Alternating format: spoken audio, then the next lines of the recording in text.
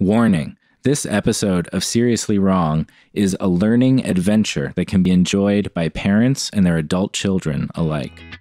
Welcome back again to the Seriously Wrong podcast, the most exciting podcast in the world. It's the only podcast that sends inverted sound waves into your ear to repair scar damage on your eardrum. And that's a guarantee. I'm one of the co-hosts, Aaron.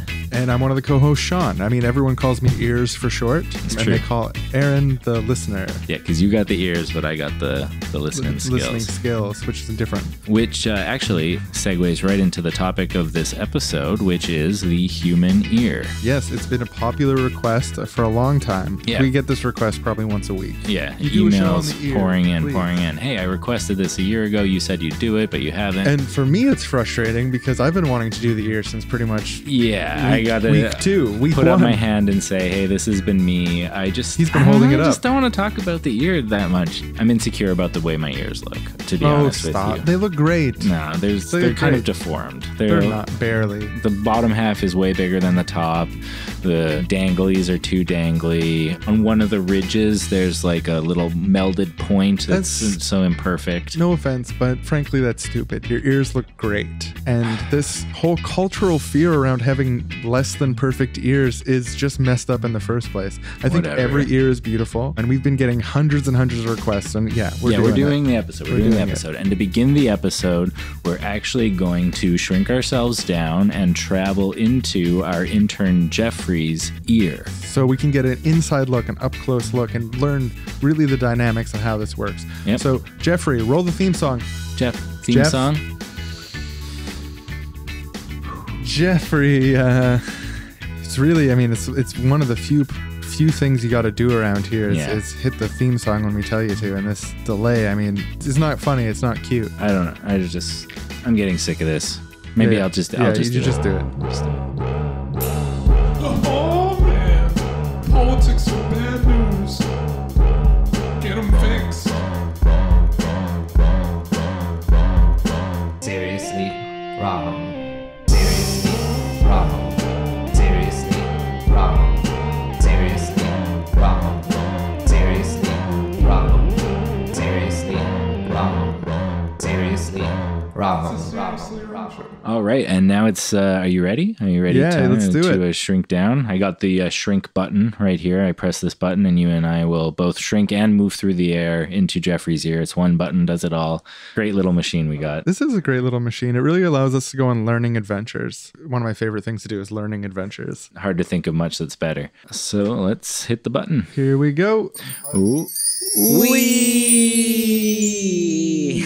Ooh. I love being shrunken down. It feels so good. It makes me tingle. Yeah, I'm really tiny. Ooh. It feels weird to be tiny, but good. So like we're just right at the ridge. Let's walk down into the ear cavity here. Hello. This is cool. It's kind of filthy. This is cool. Yeah, it's earwax is a lot of it. It's like These walking through hairs. sticky mud. They're gross up close. Yeah, why didn't he like trim these ear hairs? When it gets to this point, Jeffrey, you gotta trim it. Yeah, he's not an old man, but like This is an old man amount of hair. in here. yeah. Filthy. It's a lot of dirt too. Like, does he never run some water in his ears in the shower? Like, I was hoping to get to the drum and everything. Yeah, maybe But like I gotta pull the plug on this. This is disgusting. Yeah, let's get out of here. I'm sure you can hear what we're saying. So, Jeffrey, Jeffrey, press the button. press Bring the us button back to out. pull us back out. Bring us back up to regular size. Yeah, we're done. We're done Jeffrey. now, Jeffrey. God, I don't know if he can't hear us or if he is hearing us, Yeah. and it's just his thing. It's frustrating. This thing that he does. Jeffrey. Jeffrey. And we don't ask a lot of you, Jeffrey, but just please hit the button. What Yeah. is he doing? I feel like I'm gonna cry, man. I don't You know know, how it's we're okay. gonna We'll get out figure of this here. out. We'll find some way out. I've never We'll seen find a this way kid out. hit a button. Will the wrong boys get out of their intern's ear? Will Shawn break down and cry in front of Aaron, who he tries to be strong for? And does the shrinking mechanism of the machine shrink all of the cells in their body or remove cells or the space between them? Find out next time, later in the episode, on Wrong Boys Learning Time, Magical Chimes.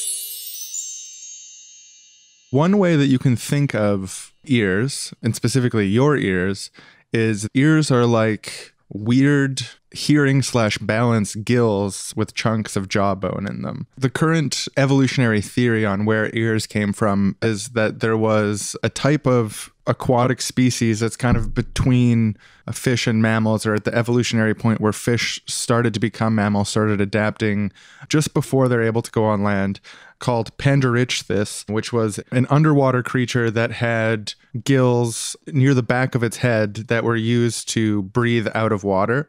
So it would like get the tip of its head out of water, and then its breathing gills slowly over time became more and more focused on sensing vibrations and pressure differences, and eventually lost the ability to breathe, although there is still internal tubing that connects your ears to the back of your throat, which is why you can do that thing where you like plug your nose and pop your ears on an airplane when you have that pressure difference. Additionally, the little pieces of bone that are in the ear that are involved in the process of hearing are evolutionarily connected to the tops of jaw bones in these transitionary evolutionary species called synapsids, mammal-like reptiles. It's like the very origin of the mammalian chain of evolution. One factoid I found reading about this was that snakes actually pick up sound vibrations, sense sound vibrations using their jaw bones. That chunk of the top of the jawbone that was most sensitive to vibrations in other species, through evolutionary divergence over time, moved up and away from the jawbone into a certain place within the inner ear in humans. Right. But you can kind of connect, like the top of your jawbone is pretty close to your inner ear. Right. Here's how an ear works today in humans. Let's talk about the modern ear. You got this like cup thing, or like a satellite dish almost shaped thing to catch the vibrations, sends them down in through a tube. The sound vibrations of the air hit an eardrum, and the eardrum moves against these bones, these three tiny little bones, smallest bones in the body. Quick movements which amplify the vibrations hit the cochlea, which is a sort of like spiral shaped, it looks like a snail shell almost, that's filled with a liquid and is also lined with tiny little things called hair cells or stereocilia. And those hair cells, the ones at the wide end of the spiral, will catch high frequency sounds, and the ones at the low end catch low frequency sounds, and they kind of move against this membrane which opens and closes electronic pathways and sends an electronic signal into your brain, and your brain is like, ooh, sound, and somehow that becomes the experience of sound. So yeah, when we experience sound, when we experience music, the voice of our mother, when we hear a tiger sneaking up on us, all these different things, to simplify it, vibrations in the air hit your eardrum, which rustles some tiny bones, which makes the fluid shake up inside your little snail shell, which touches hairs. And those little hairs send signals to your brain that your brain interprets with meaning to say, oh, that's the sound of an airplane. That's the sound of my lover. That's the sound of this. That's the sound of that. I keep thinking of, you know, those things in like old timey pictures where someone will put like, it's like a thing in their ear and then it's like a big horn on the other end to like amplify their hearing ability. Have you ever done the thing where you cut your hand around your ear and notice the world is more like if you artificially extend your ears by cupping behind them, you actually extend your ability to hear. Like you can just, it's immediately louder. Yeah, you sound louder when I do it towards you, and it blocks out some of this room sound, like because I'm pointing at you with the ears. So I guess evolutionarily, like on the transition from gills to these cup ears on the side of our head, there was an evolutionary feedback loop where there was an advantage to have more cup-like ears. Yeah, it starts with just like a little hole, and then it's like some of them had a little bit of a mound around the hole and they could hear a bit better, and like, yeah, over billions of years it becomes these weird flappy thingies we got on our heads. Vibration catching satellite dish gills with tiny chunks of jawbone in them. Simple. And the other thing, very quickly, that ears do, the other function that they have is helping you keep your balance. You put it earlier when we were talking about this, the accelerometer of your body. So above the cochlea, there's three semicircular ducts, also filled with little hairs, also filled with liquid. And when you move, that liquid sloshes around, moves the hairs, and helps you orient yourself and know where to step or how to keep your balance. Or like if you start falling over, the reason your body knows right away to step out behind you and like sort of catch yourself before you fall over is because of this accelerometer in your ear that is directly connected into your nervous system.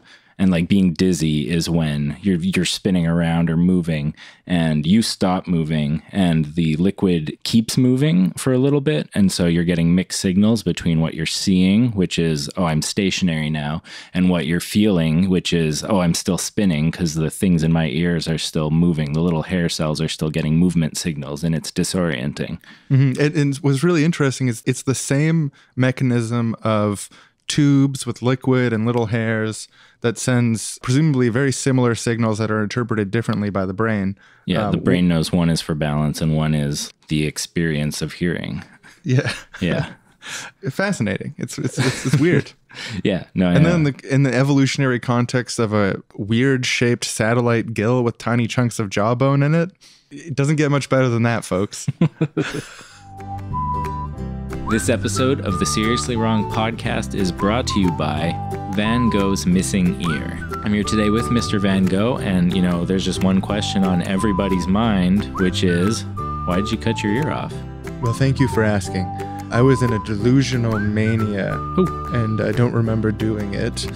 And it might have been either triggered by a fight with another artist, but possibly also influenced by my sibling getting married, which made me worried I wasn't going to get my allowance anymore. I was a poor artist.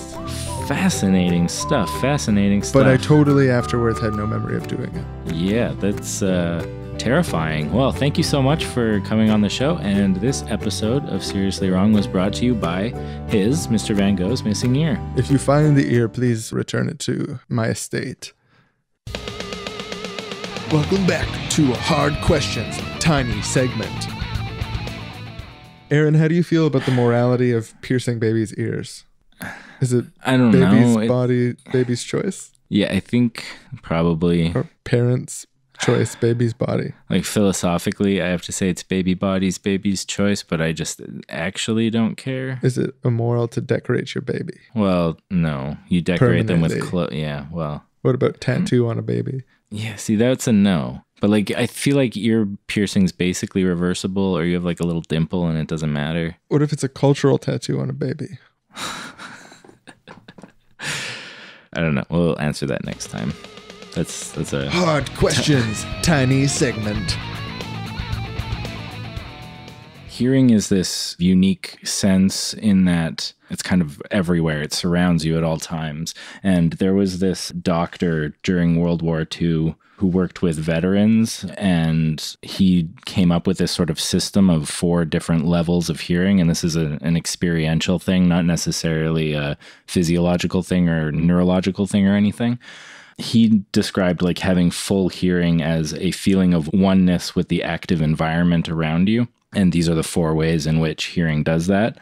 The first is the warning level of hearing. So like the shock you feel when you hear a loud sound, a gunshot, a siren, something that's alerting you danger is coming, loud sound, scary, alert. Or if you're like in a spooky hotel by yourself and you hear the creaking floorboards and you're on high alert and you're like, oh, the ghost stepped on the floorboard, it made a creak. Or you don't think about it logically. It's just like there's noises in this haunted place. I'm spooked. Yeah. That one might also fit into what he called the second level, the primitive level, which is any noises that evoke emotional reaction, like a laughing child will make you feel happy, creaking floorboards make you feel scared. Even someone's eating too loud and it just fucking annoys you and you get this anxiety and you want to punch them. Like that was part of what he was calling the primitive level of hearing. The third level is the symbolic level, which is what you are all doing right now, is listening to us talk, and you're hearing these vibrations, and these vibrations are being converted into words, and words are associated things in your head, and that chain of symbology allows you to understand the thoughts that we're trying to express. It's really interesting because we're thinking symbols, and then that's being parsed by our brains and bodies to vibrate our vocal cords, which is sending a vibration into a microphone, which is then creating binary zeros and ones in data encoded as like this MP3 format. And then your computer's reading it or your phone is reading it. and then putting it in output through speakers or headphones, vibrating your tiny drum, shaking up those little bones, shaking up the little spiral full of water and hair, turning it back again into electric signal. Every step of the way, there's all these different electric signal transfers where it fundamentally changes its structure. I'm transferring symbols to your head and meanings to your head through this series of electronic vibrations. It's just fucking crazy when you try to think of it all at once. And then the fourth and final level was the aesthetic level, which was noises that give you pleasure, such as enjoying music or the sound of bird song at dawn. Those were the two examples I gave. But just the beauty of some sounds is the fourth level of hearing. And he would notice that different people who had experienced hearing loss, like they might lose one of these more than the other ones, or they might be better at one of them still than like worse at the other three. And it wasn't always even, and there no progression or anything, but that these four categories kind of existed and that hearing loss affected people in different ways.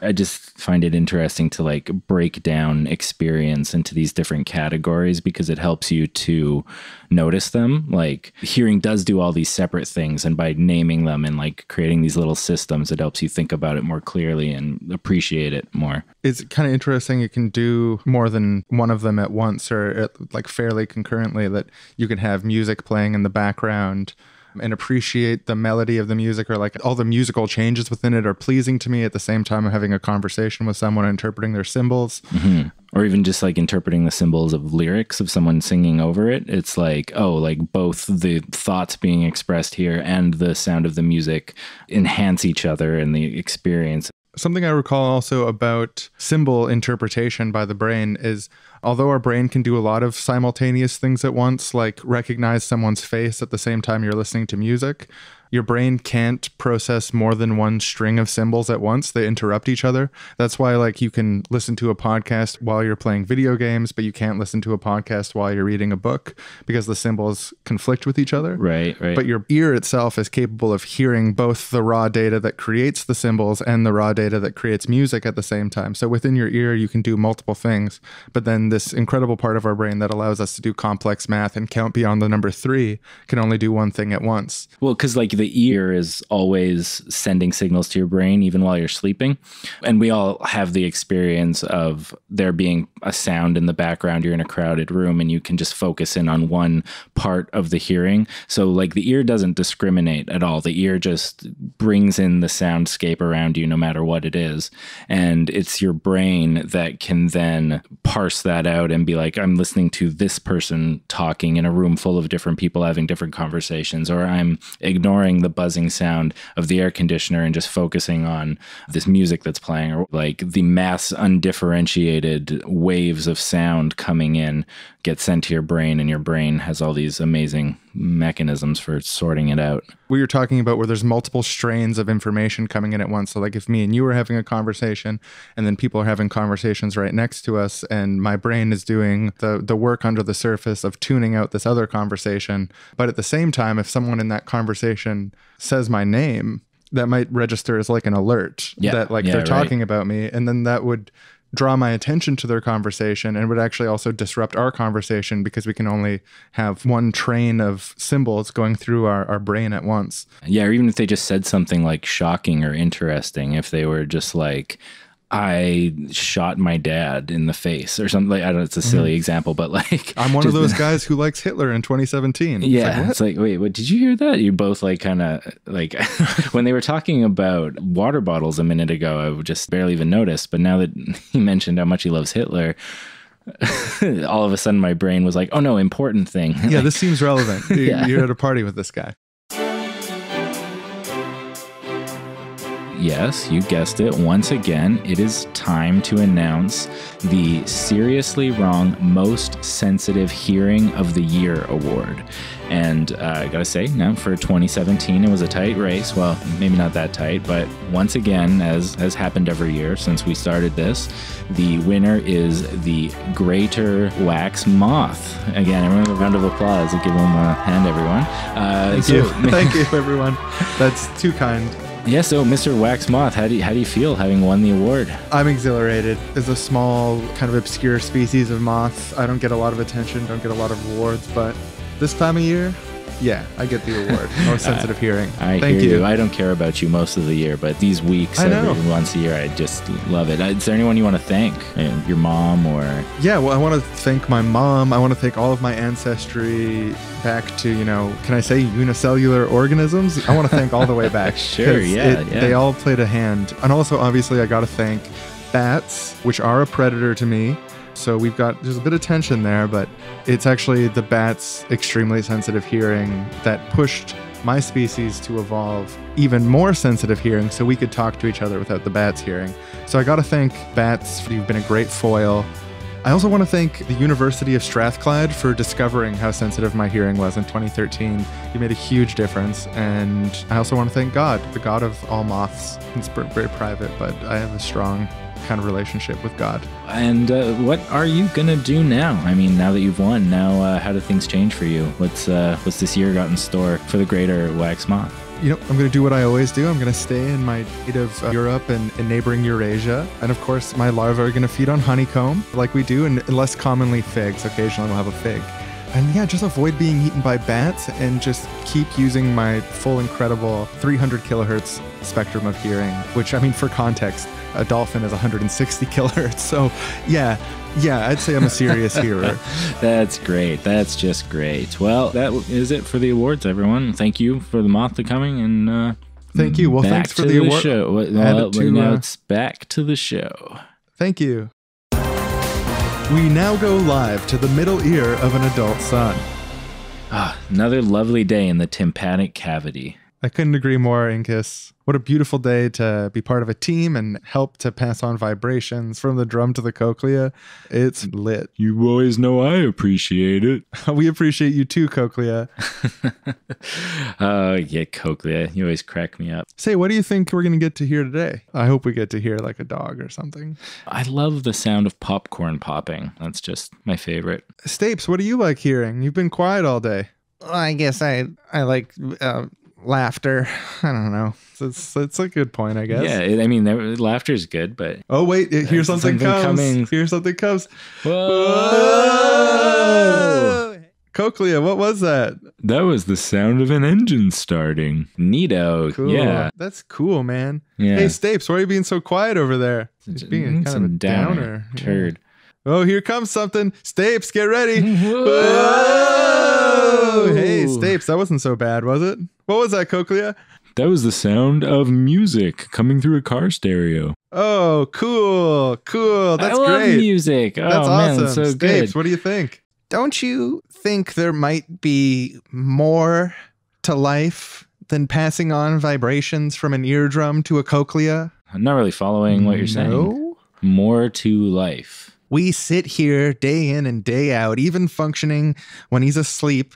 Is this any way to live our life? Is it just this? Yeah, I think this is great. Couldn't ask for anything better. Yeah, you're acting kind of fucking weird, Stapes. Yeah, I mean, among us ossicles, Stapes has always kind of been the weirdo. Yeah. Odd man out. This tympanic cavity seems really small sometimes, is all I'm saying, with you in here. Well, that's one thing, dear Incus, that we do agree on. This tympanic cavity is far too small for us. There's a better world possible, and it's on the other side of that drum. It's dangerous thoughts. The things you're saying are dangerous, and you should really just...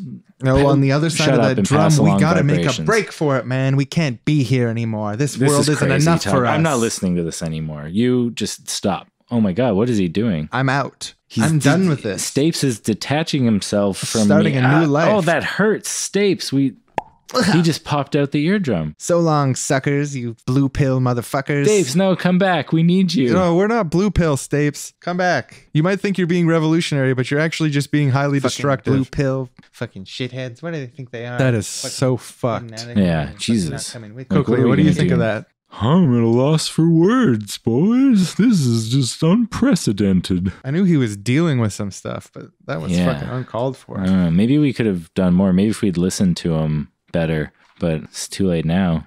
Oh, man. Here's something's something coming in. Whoa! What was it? What was it, Cochlea? I didn't feel anything. Oh, man, without Stapes is the one that touched Cochlea, and now our existence is meaningless. Oh my God. It's the worst thing that's ever happened to me. My This is a God. fate worse than death. Stapes really fucked us. Yeah. Fuck Stapes. Stapes, what the fuck does he think he's doing? Yeah, it's so fucking fucked. selfish. Just like, oh, I have my own purpose outside Where's he the gonna eardrum. go? Well, it doesn't even make any sense. Yeah. Fuck Stapes. Fuck Stapes. You know, boys, I don't like to swear, but I got to agree that Stapes is a little stupid asshole. And then he's framing it in terms of this blue pill shit. That's just adding insult to injury. You know, I don't even like The Matrix. I know people say it's a great movie, whatever, but I don't know. It's so weird that it affected Stapes so deeply that he kept that metaphor. I liked the movie, but I don't agree with Stapes' interpretation of it. Well, that sounds like a good middle ground, because I kind of did like the movie. Yeah, I know it's an unpopular opinion. I hope you guys don't hate me for not liking it. I just don't. No, it's cool, man. Thank you. And the moral of the story is, there is no greater joy than serving your purpose. And any deviation from that is a malformed type of antisocial behavior. The end. The difference between the structure of the ear and what the ear's doing and how it's being interpreted to the brain kind of reminds me of when I was reading about hearing loss and the different types of hearing loss.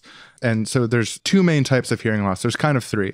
The two main types are conductive hearing loss. So that's if there's something wrong with, say, like you have a scarred eardrum or a broken eardrum, or you've got a plugged ear canal, like you've got something stopping the vibrations from getting to the bones. Exactly, yeah. And then there's also sensorineural hearing loss, which is when the problem is actually with the cochlea or the nerves.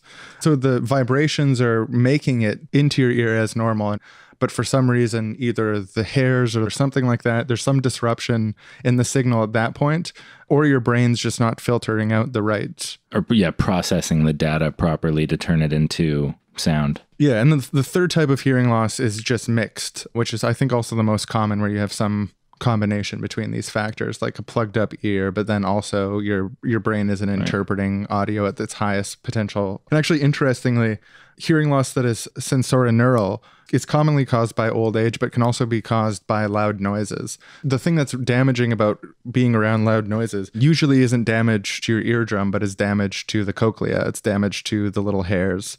One thing I read was that the number one cause of hearing loss is exposure to excessively loud sounds, and that you can get permanent damage from even single incidents of extremely loud sounds, like being near an explosion or shotgun blast, without proper hearing protection. Something like a nightclub or a movie where part of the movie is really, really loud because there's planes or whatever, and it's part of the experience. At around 100 or 105 decibels, 15 minutes of that can cause permanent hearing loss. But even something as low as 80 or 90 decibels, so that's around the territory of being on a busy street with large cars driving next to you, being at a lawnmower, using hand drills, that can cause permanent hearing loss over a period of a couple hours. So how exactly damaging it is to your ears is a combination of its severity and then also its length. So something that's really, really loud can cause damage in a short period of time. Something like having your MP3 player turned up all the way or being at a concert, that can cause hearing loss within 15 minutes. Yeah. Like permanent hearing loss. I think I've probably had some hearing loss from headphones. I turn my headphones up past the "this isn't safe" thing like all the time. like if I'm at the safe level, I'm like, this is too quiet. I can't enjoy the music. It's not like overtaking me enough. Yeah, I'd be curious where I'm currently at as far as hearing loss. Humans can naturally hear a spectrum of 20 kilohertz, but as you age, you tend to reduce that down to 12 or 15 kilohertz. For context, dolphins that do echolocation, they have 160 kilohertz of range. So we're already kind of stunted in hearing ability compared to a lot of other animals in the animal kingdom. Yeah. But our capacity to hear over our lifetime is almost halved naturally, just from the natural experience of being around loud noises. And I found some tips on how to prevent hearing loss. Because I mean, it sucks to not be able to hear music or hear other people talk. Like, that's kind of annoying. The number one way to prevent hearing loss is just to wear earplugs in general. Like, go about your life wearing earplugs. And specifically, if you're like going to a loud concert, put in earplugs, you can actually still hear the music and you won't have any permanent hearing loss, or you'll have significantly less permanent hearing loss. Another thing that I wouldn't have thought of, but it makes sense, is that if your ears are having a loud experience, give your ears a break between those loud experiences. So like if you go to a loud concert, wear earplugs when you go to sleep that night and give your little vibrating hairs a chance to rest. The specific recommendation I saw was that if you went to a concert for 2 hours, you should give your ears 16 hours of quiet after that. Oh, wow. Turn down your TV, your radio, your computer, turn down everything. Have it be slightly quieter than you feel like you should. Try to get used to it being a little quieter. It's recommended to use noise-canceling headphones. Instead of having the audio compete with the audio outside, try to shut out as much of the audio outside as possible so you can keep the volume lower. Noise-canceling headphones are super interesting in that how they work is by listening to what's going on around you and producing a sort of counter wave that is to nullify the waves of the sound outside. So it actually is making more sound in a sense, but like since waves can cancel each other out, if the peaks and the valleys cross over each other, you can actually cancel out sound by producing more sound. Another thing is that if your workplace is loud and you're going to consistently be around loud noises, it is recommended that you don't just tolerate that. You talk to your boss, you talk to human resources about getting earplugs, because there's actually usually legal limitations on how much loud noise your boss can subject you to. And it's not worth it. It's not worth sustaining permanent hearing loss for whatever wage they're giving you in a place that's going to be loud. Well-paying jobs don't tend to be very loud places. Low-paying jobs have a tendency to be more loud. So if you're in a place that is more loud, chances are you're being exploited already without the permanent hearing loss. So look into getting earplugs at work. And this is totally a lame hearing doctor thing to suggest, but they call it the 60-60 rule, which is that don't put your MP3 player up above 60% and don't listen for more than 60 minutes. Shit. Yeah, I do the opposite of that all the time. It's a way to stay safe. Right. But yeah, no, it sounds very lame. Yeah. I'm like, no, I'm going to turn it up all the way and listen for hours on end. What you going to do about it, Doc? Got you. By the way, Loser. see you in 30 years when I'm paying you for services related to my permanent hearing loss. That's the problem with Big Ear, man, is they don't really want to protect us from permanent hearing loss because they profit off of it. Think about it. This whole 60-60 rule, it's a Trojan horse, man. Well, I've never heard of it until now. I think it's probably a good rule of thumb, but I'm not going to listen to it. I'm just not. I'm just plain not. I'm going to go deaf instead. Well, maybe they'll fix this. We'll get some transhumanist ear shit going on. Yeah, tiny robot bones. Fuck yeah. Robot bones, robot hairs. Oh, yeah. Cochlea won't know what it was replaced with. We now go back to inside the ear canal of Jeffrey the incompetent intern. The Wrong Boys struggling to survive. Do you know what day it is, man? It's day 10. What do you think he's doing out there? Is he just like going about his life, not wondering where we are? Yeah, or... I think he just walked away and straight up forgot we were inside his ear. At least we made these chairs out of Fucking like intern, earwax. man. They're kind of nice. Yeah, I mean, like it's a good earwax chair. It's comfortable, but Jesus Christ, it's earwax chairs. We're inside an incompetent guy's ear. I know. I hear you. I'm listening. No one's going to hit that button. I hear you and I'm listening. They're going to declare us dead. But if we never get out of here, which seems, I agree with you, likelier and likelier as days pass, Yeah. make the best out of it, you know? If our families think we're dead, they'll get over it. There's lots of earwax here to eat. It's disgusting, dude. It's an acquired disgusting. taste. But once you start to appreciate the differences his diet caused, it's like... I'm just saying, yes, it's sad. I'm sad I'm never going to see my family again, but... Yeah, there's so many people I'm never going to see, man. This isn't how it was supposed to go, Yeah, dude. I mean, well... We're going to be tiny skeletons inside this fucking idiot's ear. The end comes for everyone. Whether we're in an ear or we're buried underground with our loved ones surrounding us one last time, does it really make a difference in the long run? Jeffrey! Jeffrey! He's with the yelling again. I loathe you, Jeffrey. You make me sick. You ruined everything. Hit the button. Oh, God. Okay. You know, dude, I mean, button. he may have ruined our lives, but if we're going to be stuck in here forever, do you want it to be bearable or unbearable? Right now, you're making it unfucking bearable. Can you stop crying? Oh, my God. We'll plant a garden. We'll figure it out, you know? Jeez. You're such a downer. I try to be strong for you, Aaron. I really do. But this is fucked, dude. I agree. It's fucked. Face it. Come on. You know, life is fucked. That's what the Buddhists say. Life is fucked. I mean, the way that we face it is start from where we are and create what we want. So, I mean, let's build a new society together. Starting right here, you and me, with these chairs and this earwax. All right. It's either that or just give up and All lay right, down. yeah. Yeah. So you're with me? I'm with you. We're gonna build this thing. Let's do it. Let's do it. Yeah, let's do it. One last cry and then it's all done. No more crying because it's annoying. I'm not sure if I'm gonna be able to stop. You know, the first thing we could do would be to like build a little house, and then when you're crying, you could go outside of the house and I wouldn't have to listen to you. I love that idea. That's a cute idea. Oh, sorry. At first I thought you said build a little house for me to cry in. Maybe that could be the second house. We'll build a second house for you to cry in. But first we need a house for me while you're crying. I love it. It's a great idea. Or we'll just have a house with 2 rooms. Scott, we're being silly. I'm Every being selfish. aspect of human life. Well, we're going to get it back. No, we're not. Will the Wrong Boys get every aspect of human life back? In what meaningful way can 2 tiny men in an ear, quote, start a new society? And what's going on with Jeffrey? Find out next time on Wrong Boys Learning Adventure, Magic Chimes. So we've been talking a lot about the mechanics of hearing, which is a biological thing that happens. But I also wanted to talk about listening, which is actually like a social relationship between individuals that's mediated by hearing. It's mediated by the ear, but it's social in itself. It's about meaning rather than signal. It's about... Yeah, one definition I found for listening was making meaning from sound. So it's a cognitive process that requires attention and thought.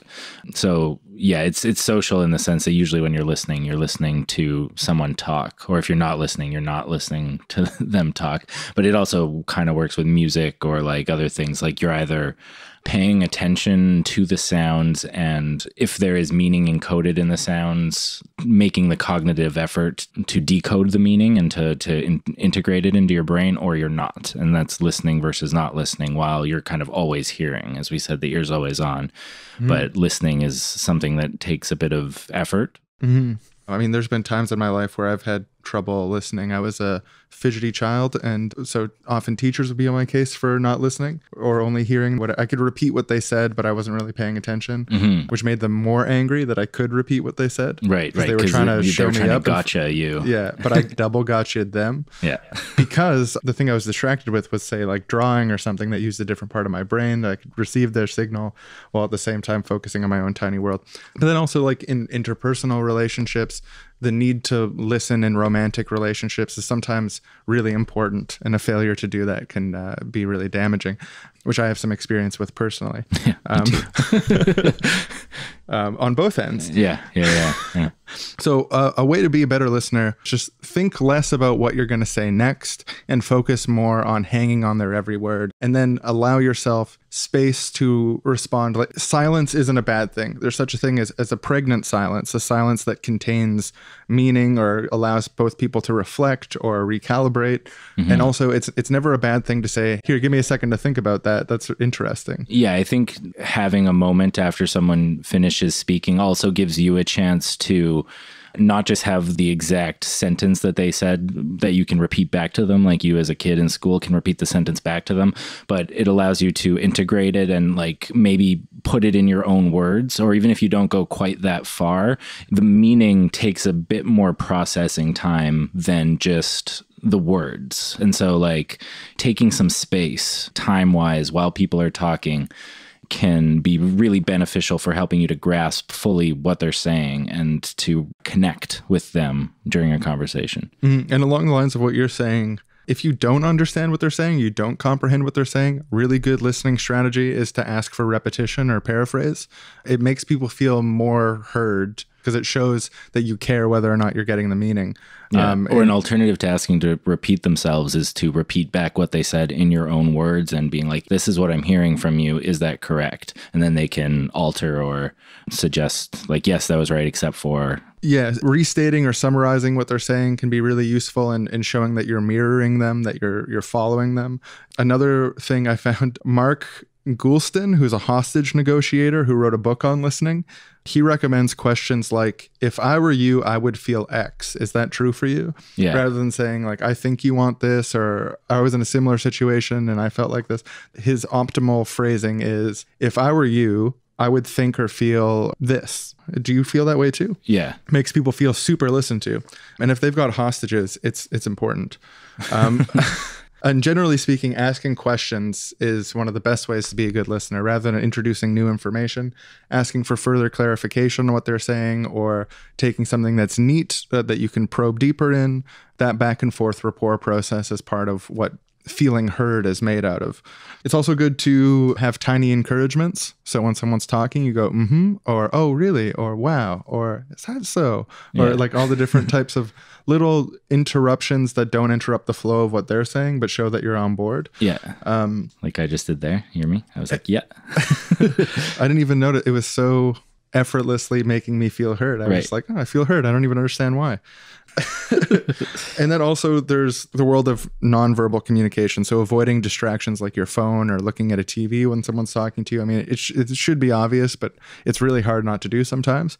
And also nonverbal communication and posture. So both your posture should be attentive, facing towards them, have an open posture, make eye contact, be relaxed, but then also their posture. So part of listening is listening with your eyes, noticing if they're comfortable or not, noticing if something is more or less comfortable for them to say, or something they want to be questioned about versus something that they're uncomfortable talking about, this type of stuff. Yeah. So listening extends beyond hearing to other senses as well. One of the main factors involved in all these things is attention, like the body language, or paying attention well enough that you can summarize what they said back to them, or that you have relevant questions to ask, or that you can say, yeah, and not be fake because you're actually paying attention to what they're saying.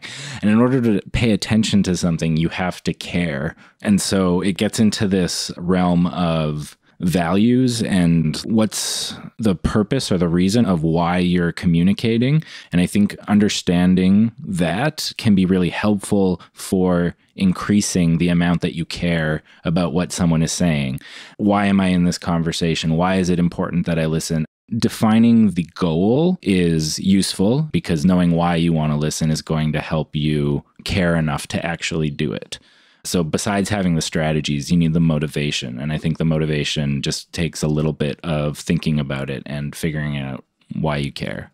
Or if you don't care, it's also good to know that you don't care. And then maybe you should get out of the conversation or try to change the subject or whatever the thing might be. But it's good to be aware of that aspect of it. There was another thing that I stumbled on. They called it communication roadblocks. Even if you're trying to listen, you can accidentally send the signal to someone, the social signal, that you're not really hearing them. They're not really being heard. And of course, the reason we want to be a good listener is because people like good listeners. It's not just about building yourself up either. I want people to like me. Aaron's the best listener in the world. Everyone loves Aaron. And hooray, Aaron gets to put on his little listening man crown and everyone loves him. But if Aaron is a good listener, it means he's going to have a lot of positive interactions in a day and is going to create happiness around him because people like being listened to. They like being given attention, especially when they have something to say. So it's a net good for society for all of us to strive to be better listeners because we'll actually literally create more happiness and more mental health. And more world peace. And more world peace. So things that we should avoid doing as a decentralized world peacekeeper, trying to listen to the world and listen to the people around us. Why questions make people defensive? Asking why they did something or why someone else did something makes people reach in their brain for causal mechanisms and stuff like that. It can disrupt listening. Quick reassurances like, don't worry, relax, or this isn't a big deal, it's nothing like that. Minimizing what they're talking about can make them feel not listened to. Unwelcome advising, where you say you're giving them scholarly advice of, I think the best thing to do in the situation would probably be this. Yeah, it's an impulse a lot of people have is to problem solve rather than I'm sharing my problems with you. I just want to know that you're hearing me and that you care about my problems. I can probably figure out the solutions on my own. I don't need you to be like, oh, this is what you need to do, or this is what you need to do. That just, makes me feel like you're not listening to me, or you just want me to stop talking by solving my problem, and now you don't have to listen to me anymore. Yeah, and the extreme version of that, the list calls preaching, which is when you're talking about shoulds, like you should do this, they should do this, that type of stuff. Or being patronizing, like, oh, poor you, that's the worst thing. I've experienced that. Like too much empathy that feels fake or feels like going through the motions. Or too much probing, asking people questions they don't want to answer, which is why it's important to pay attention to their body language and what they want to talk about. What's the emotional purpose of this conversation? And also bad interruptions. So there is such a thing as good interruptions, which, I mean, sometimes interrupting someone can show that you are listening and that you're caring about what they're saying, or you're asking a clarifying question, or they're rambling for a while and they're losing their train of conversation, then it's like, oh yeah, but you were saying about the other thing. It's like, oh yeah, right, sorry, and they get back on track. Yeah, that's a polite interruption. That's a really good thing. It's showing that you're involved. But a bad interruption would be if you change the subject to talk about yourself, or change the subject to talk about anything random, and shows that you're not invested in the conversation and what they're talking about. So yeah, those are communication roadblocks that prevent the social experience of listening from being deeply felt by everyone involved, which should be our goal if we want to create world peace. Yeah, no, definitely. You create little bits of world peace, little bits of utopia every time you listen to people and create real human connections between people, because that's the basis of a world peace, of a utopia, is human connections. Hey, Dad. Yeah, what's up, adult son? I was wondering if we could talk. Yeah, sure. Father to son? Cool. Are we going to put the phone down? No? Just one sec. Okay. I was driving here just now, and I was listening to music. All of a sudden, I just lost hearing in one of my ears. It was weird. It was like a pop almost, and then I can only hear out of one ear. Why do you always drive with music playing? Well, I'm just... like, I lost hearing in one of my ears. I'm just like asking for you to care. Yeah, it's probably nothing. Like sleep, rest it off.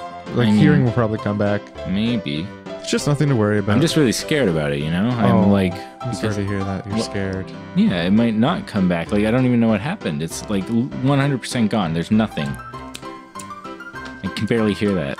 It's snapping by my ear. I was going to ask you, actually, what are you feeling for dinner? I'm thinking Chinese. Yeah, sure. Chinese is fine. Do you mind? Because I was going to get it. Yeah, that's fine. Do you mind if I'm just ordering it now, but keep talking. Right. So anyway, no, I'm just like, it hurts a little bit, and I feel like a little hard piece of something popped out of my ear a few minutes after. I don't know, it was weird. I was driving, but it felt like it. Kung Pao chicken? Yeah, Kung Pao. Sure.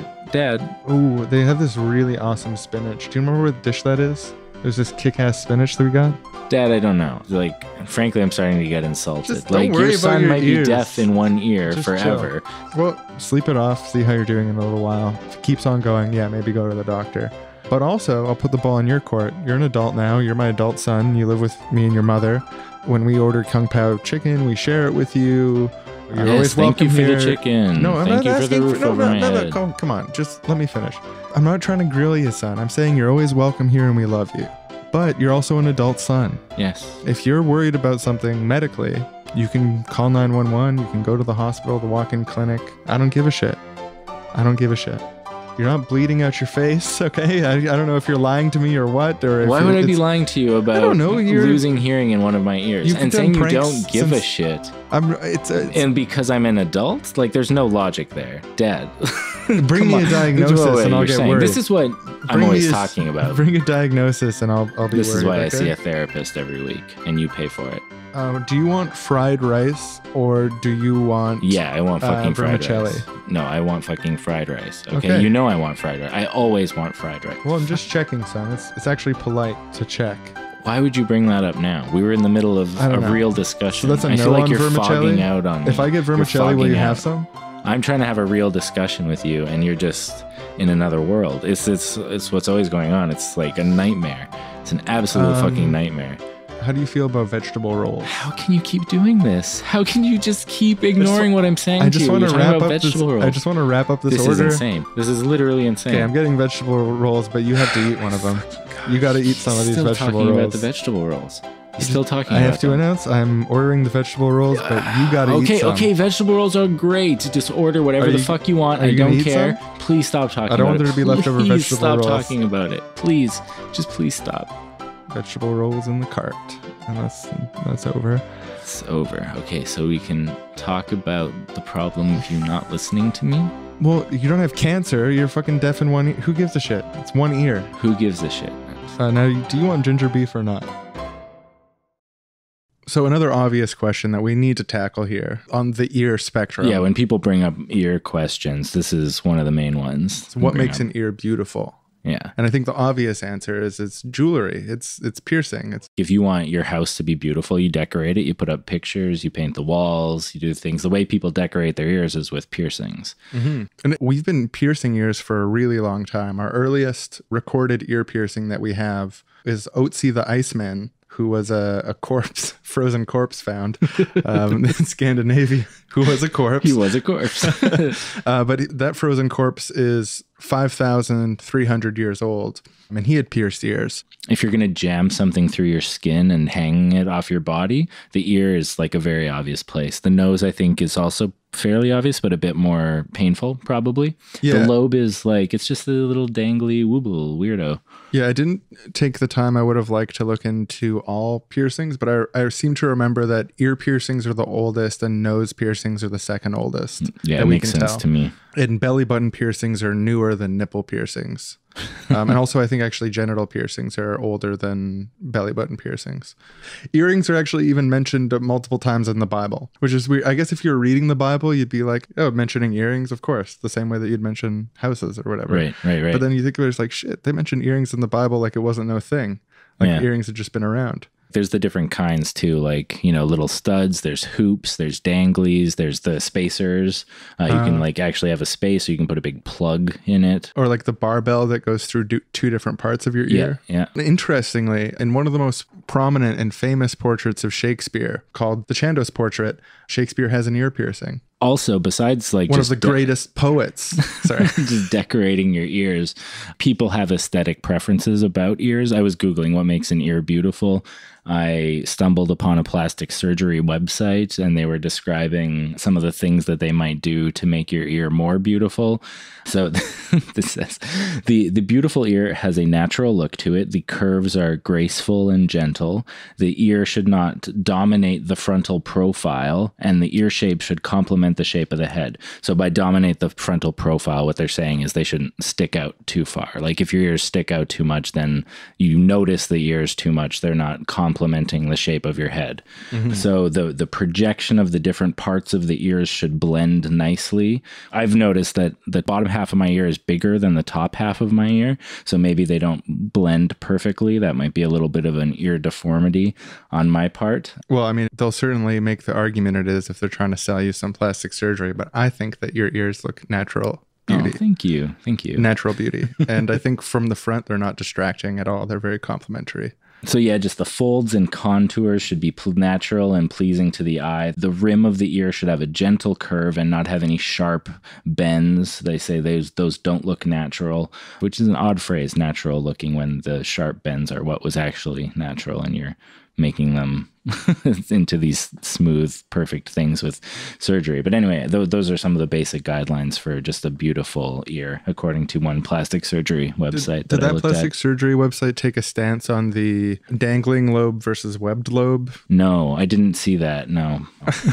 Do you have a strong preference for dangling versus non-dangling? No, not at all. I don't think so either. I've spent very little thought on the aesthetics of the ear. Yeah, you have very nice ears. Oh, thank you very much. They're great. And just like very quick ear maintenance. You know, you don't have to do a lot with your ears. Earwax actually comes out on its own if you have too much of it. So if you're using Q-tips, you should only be using them in the very, very outer part of your ear and not sticking them into the ear canal at all, because what that does is actually push earwax further into your ear and can lead to compacted earwax, which can cause hearing loss. This actually happened to me once. I started experiencing some hearing loss and I was trying to dig earwax out and I ended up making it worse and ended up having to go to a doctor where they shot warm water into my ear with a little high pressure jet, and like the earwax eventually plopped out. Well, why didn't you get it candled? Because ear candles actually don't work. The wax that it looks like is building up in there is just the wax of the candle itself. Yeah. Also, I read some because I seen in the notes you passed to me that ear candling doesn't work and is dangerous. Yeah, and that no one should do it. And it's not. It's actually illegal in Canada and the U.S. to do it. Oh, is it? Or to sell it? Yeah, to sell it. To sell ear candles. Huh. Although in Canada they sell ear candles and put on the package for entertainment purposes only. Okay, because I was gonna say I know like people who've bought them and not that far in the past, but okay, that makes sense. But that's actually, even the for entertainment purposes only ones are technically illegal because Health Canada doesn't recognize any entertainment purpose for ear candles. One of the reasons they're dangerous is that like hot burning dripping wax can actually fall onto your skin and burn you while you're using them. No, I read some anecdotes of people who had experienced that the burning on the inside of the ear. Oh yeah, you're falling into your ear. Yeah. Right. Yeah, or getting wax on the eardrum causing permanent damage. Shit. Yeah. So yeah, ear candling is bullshit.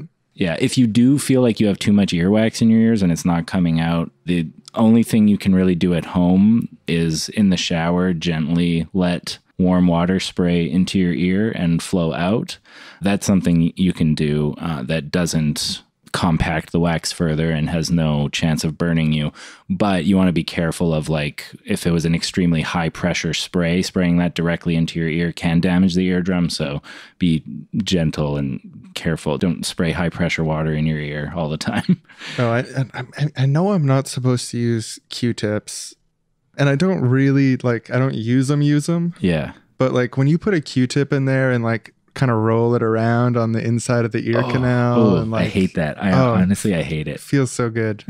It feels really nice. It's like a little massage on the inside of your head. It's too dry for me. This is my experience of it, is it's dry and it's like the feeling of like, I don't know, like rubbing paper against your skin or something. It doesn't, I don't like, I've never liked Q-tips. I find it kind of like relaxing and nice. Yeah.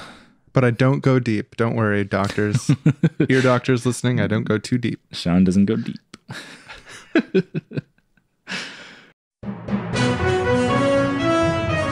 Today on Confirmation Bias News from The Sun.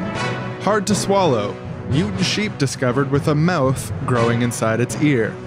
A mutant sheep has stunned experts after a mouth was found inside its ear, complete with teeth, saliva, and a swallow reflex. Ali Duman was shearing sheep at his farm in Turkey when he made the shocking discovery. He said, "I started trimming the sheep and thought I accidentally had cut the ear of the sheep. However, when I checked the ear closely, I realized it was a mouth. I was very scared. I started shaking. The veterinarian who examined the sheep said, "This is the first time I've seen such a case. The animal produces spit from here, it gulps and has teeth in the mouth. It has a serious spit secretion. However, I don't think it can eat anything with that mouth. We were excited to see it, but the owner was scared. It's not a good situation. Precise reasons behind such mutations are still unclear, but hereditary defects, poisoning, nutritional issues, or infectious agents can cause deformities in animals."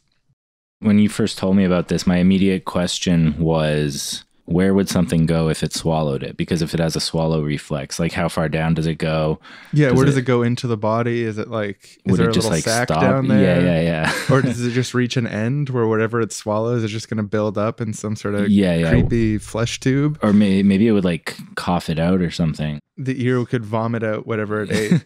Yeah, like how earwax just comes out on its own when there's too much of it. If there was too much of this, I don't know. It's really creepy, and the video is very creepy. Yeah, check out the video, viewers at home. We just watched it here, and it's very gross and weird to see two tiny teeth in an ear that is spitting at the bottom of it. But it's so close up that you don't really get the full context when you're looking at it. But it's just still one of the grossest. This is why I advocate for clear boundaries between mouths and ears, and ears should be ears and mouths should be mouths, and mixing them up is just not what God intended. Yeah, I'm behind you on that 100%. This is an area I'm very conservative. This goat has a demon in it. I wonder what it feels like to the goat. Yeah. Oh yeah. That's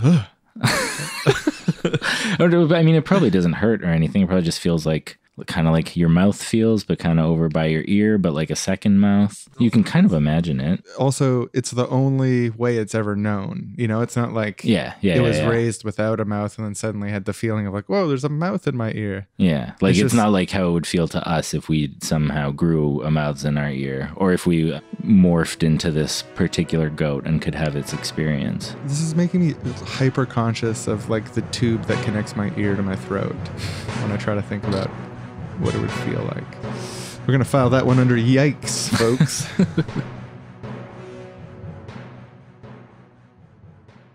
Today's episode of Seriously Wrong is proudly brought to you by The Ear. Lend me your ear for a second, or if you've got something to say, I'm all ears. I've had my ear to the ground on this issue for a while, and I've just been trying to play it by ear. I kind of have an ear for it. My sister, she's got a tin ear. A lot of people, I try to tell them this, and they're just in one ear and out the other. And it's like, hey, can you just let me bend your ear for a second? We're here trying to make a silk purse out of a sow's ear. The Ear, proud sponsor. The last thing I wanted to touch on is just kind of thinking about how we always exist in a world of sound.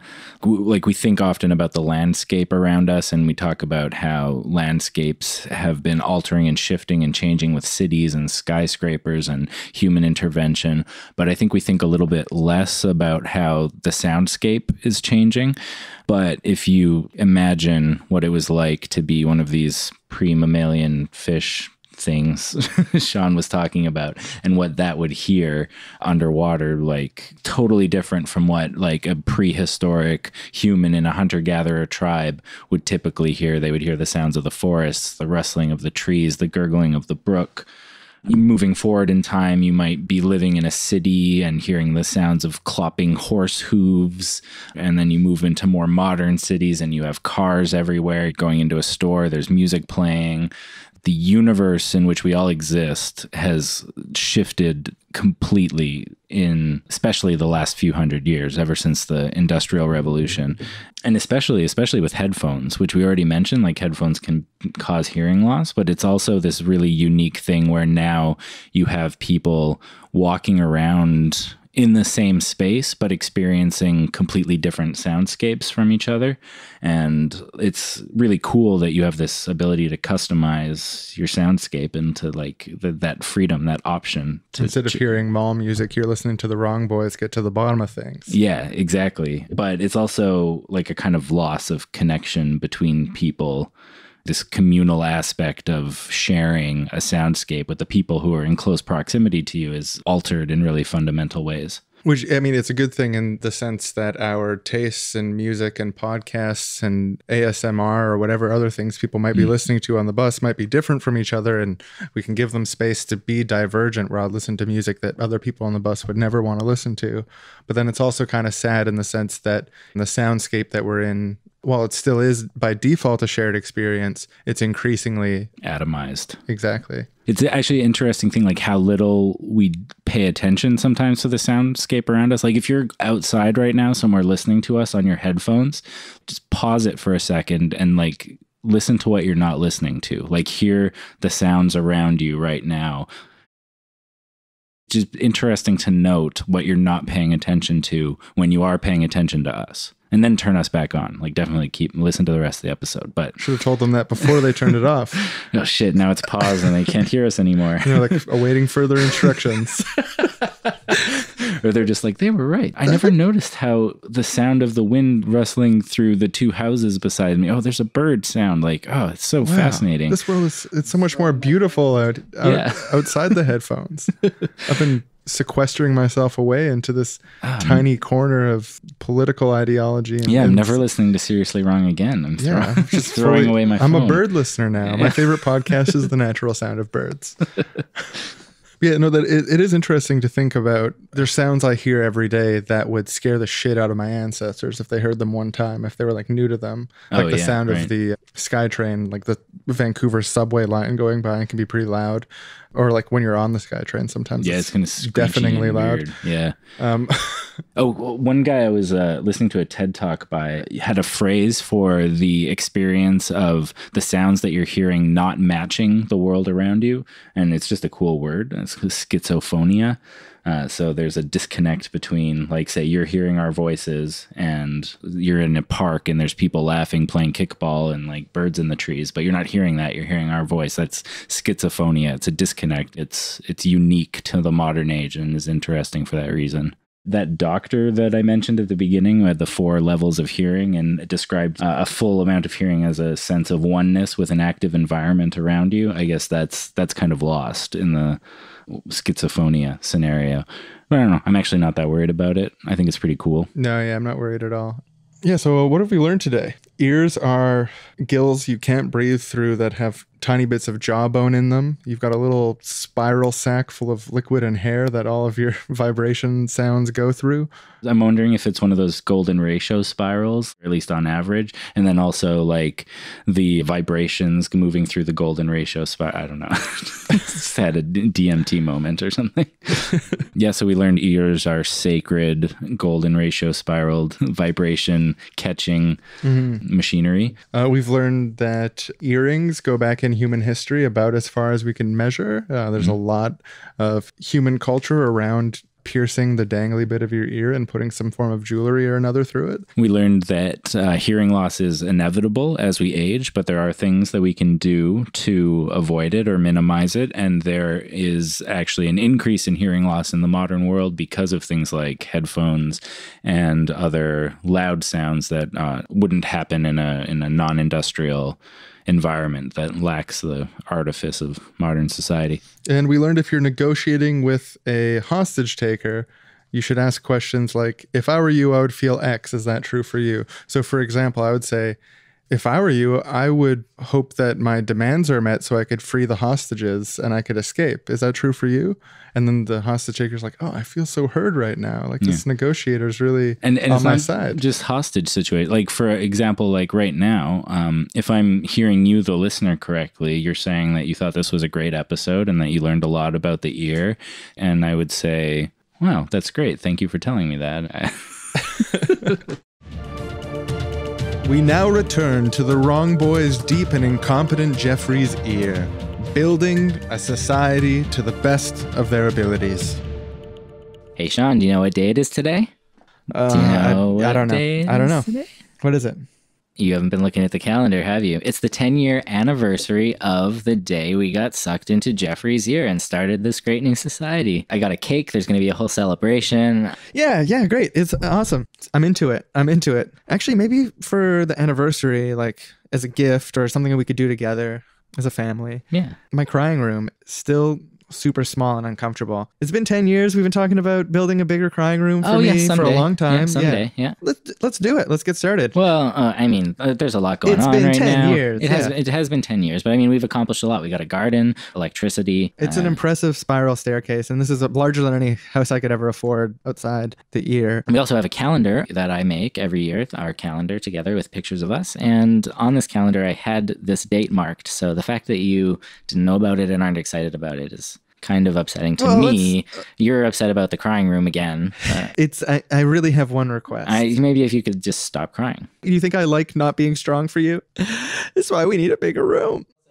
You're not even using the room that exists right now. You have a room. It's too small, Aaron. If you don't want to get in the crying room, what if we just hop on our bikes and sightsee a little bit? We'll head over to the tympanic cavity. We'll, look around, look at the cochlea, watch the ossicles do their thing. Yeah, let's do it. I'm sorry for crying for like 10 years. Is that the magic chimes? Do you hear that? It's something. I hear something. I don't know if it's the magic chimes. That sounds like the magic chimes. I don't think it's the magic chimes. Oh my God, we're getting out.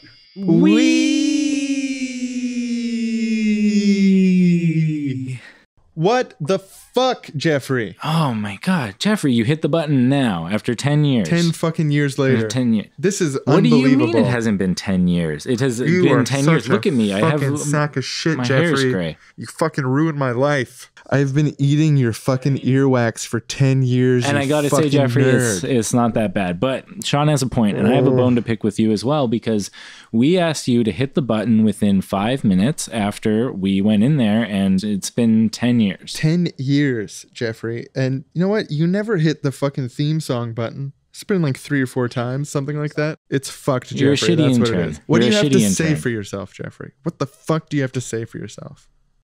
Well, for your information, you have been inside my ear for precisely 5 minutes. Thank you very much. Perhaps because the Wrong Boys learning machine shrinks your cells down to a smaller size, some quantum weirdness is happening and you've experienced time slower than I have. But on Jeffrey's watch, it's been exactly 5 minutes. Thank you very much.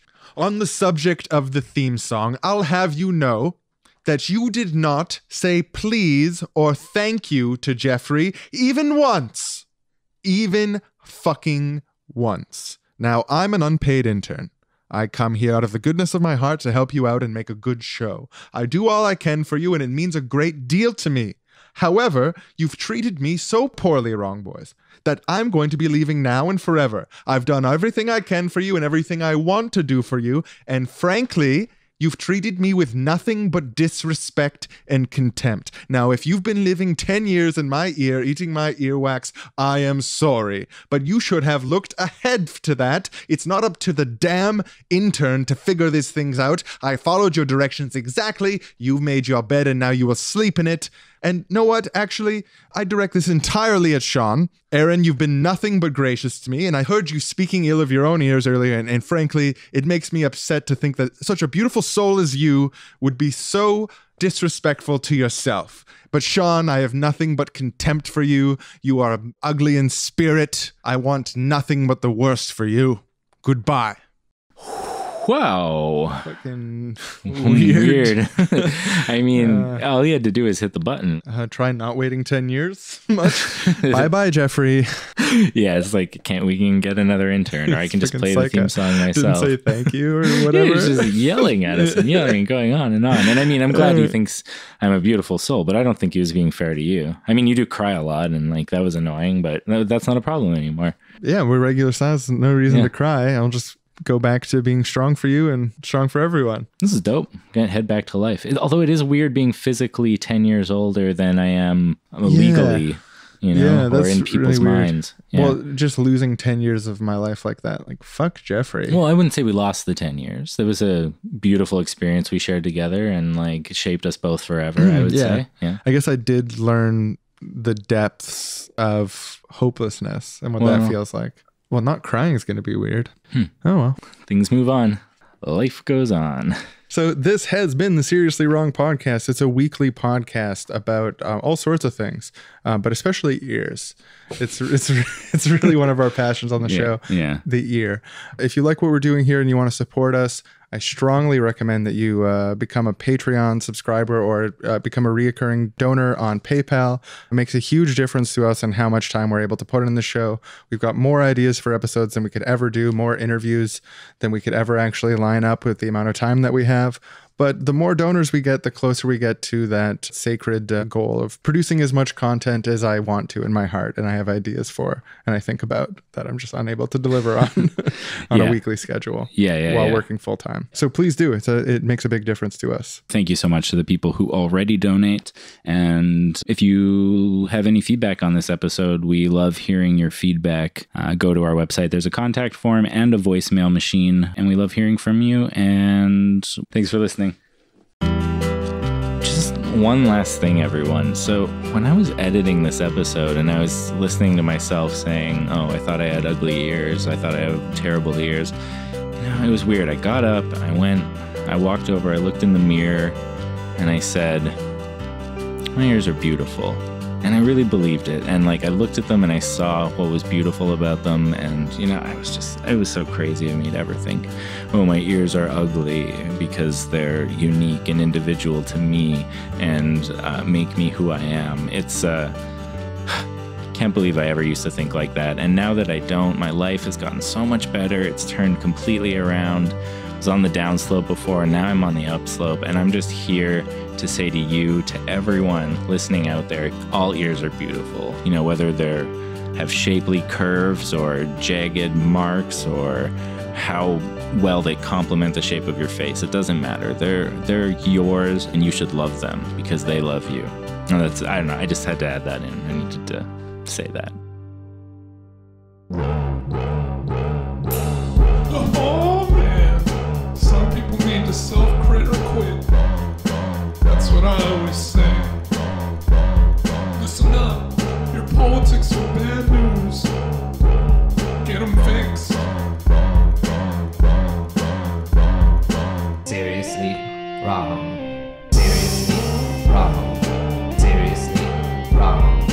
Seriously wrong. Seriously wrong.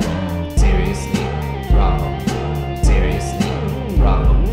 Seriously wrong. Seriously wrong. Next time on Seriously Wrong, send your adult children to bed early because this week it's parents only.